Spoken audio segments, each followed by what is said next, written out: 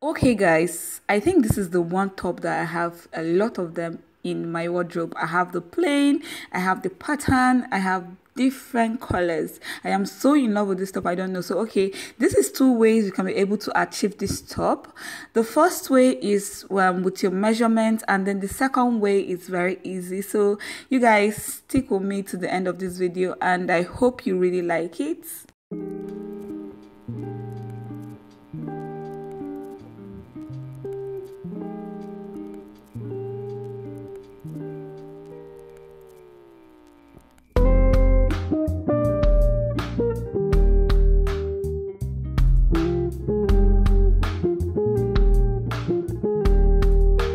Like I said before, you need your measurement for the first way. So these are the measurements you need.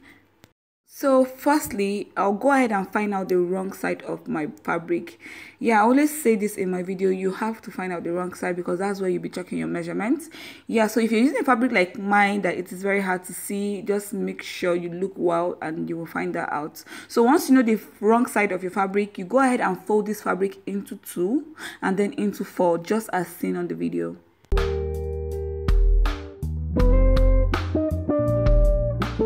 Now I'll place my tape on the beginning of the fabric and chalk the length. I'll take the length of the fabric, 18 inches. Then I'll go ahead and chalk my chest point. The chest point is 8 inches. Or I'll be using 9 inches for this top. Then I'll be chalking down my bust point. My bust point is 10.5 inches.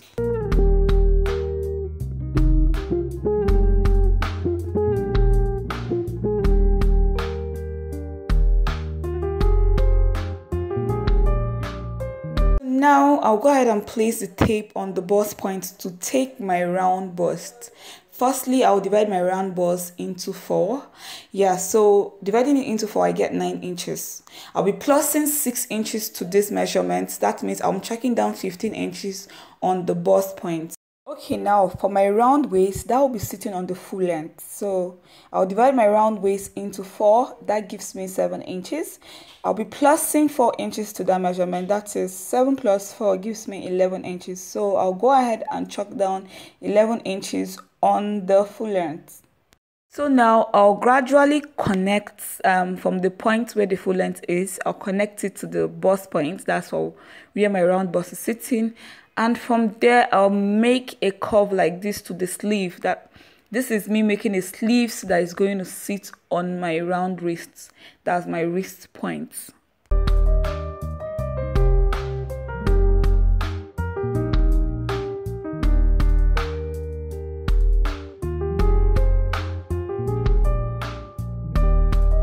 Because when I divide my round wrist by 2, I get 4 inches.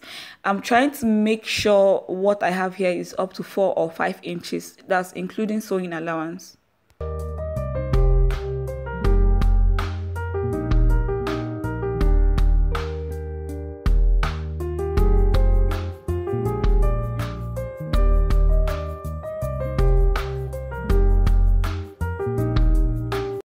Now to create the neck for this top, I'll place my tape and go in by 4 inches for the width of the top. That's for the wideness of this top. I'll go in by 4 inches and I'll indicate that down. And then I'll go down by 1.5 inches. I'll connect both points together and cut it out. That's for the depth and the width. I'll connect them and cut it.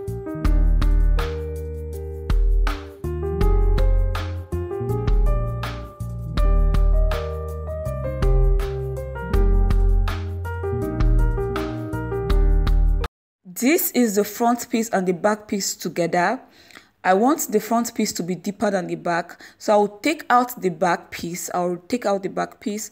And now on the front piece, I'll go down by 2 inches again because I want it deeper. So I'll go down by 2 inches and I'll connect this to the width already, the one we have already, and then I'll cut this out again.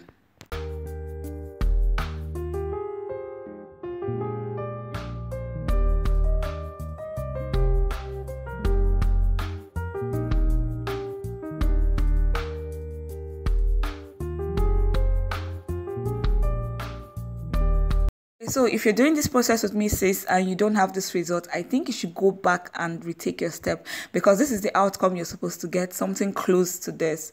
So yeah, I'll go ahead now and sew on the side stitches to the sleeve. I'll sew the side stitches together. I have a video that shows you an easy way for you to pipe the neck of your top with a bias. That is what I'm going to do right now on this top. I'll be piping it with a bias.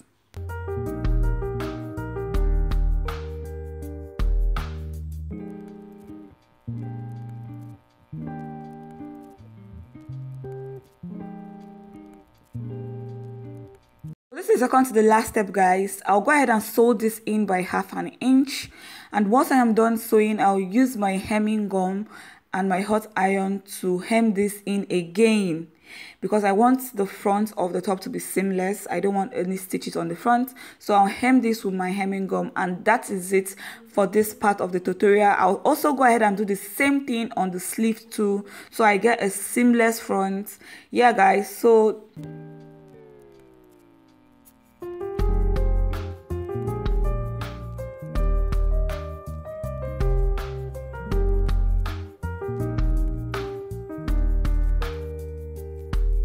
part of this tutorial, guys, these are the measurements you need. Oh wait, you don't need any measurements. All you have to do is go ahead and fold your fabric into 4 again, just as we did on the first part of this video, and then you bring in a top that you have that looks like what you're about to make. Okay, so this is the closest I have to the style. I'll fold this into 2 and place on my already folded fabric and trace this out, and that is it, guys.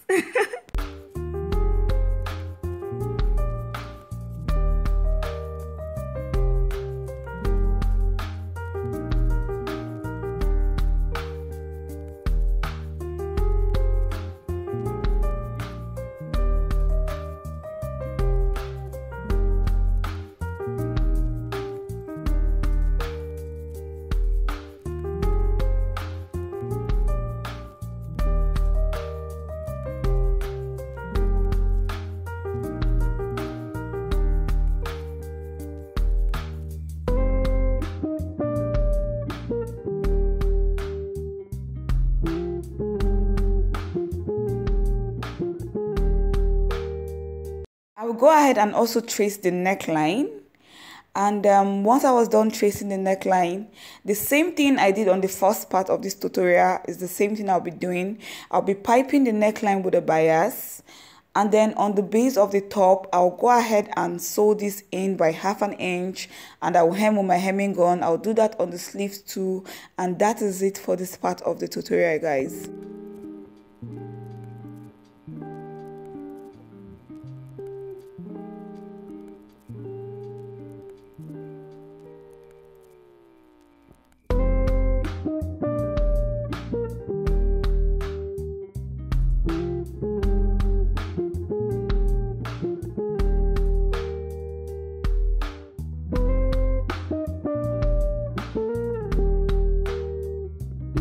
Okay, so do let me know in the comment section below if you find this video helpful, both the first and the second way of achieving this top, and which of the ways will you be using. Yeah, so while you're at it, give this video a thumbs up. If you're new here, go ahead and subscribe, because there's a lot of exciting stuff coming up, guys. Yeah, so thank you guys for watching this video. I'll be seeing you guys on my next video. Bye.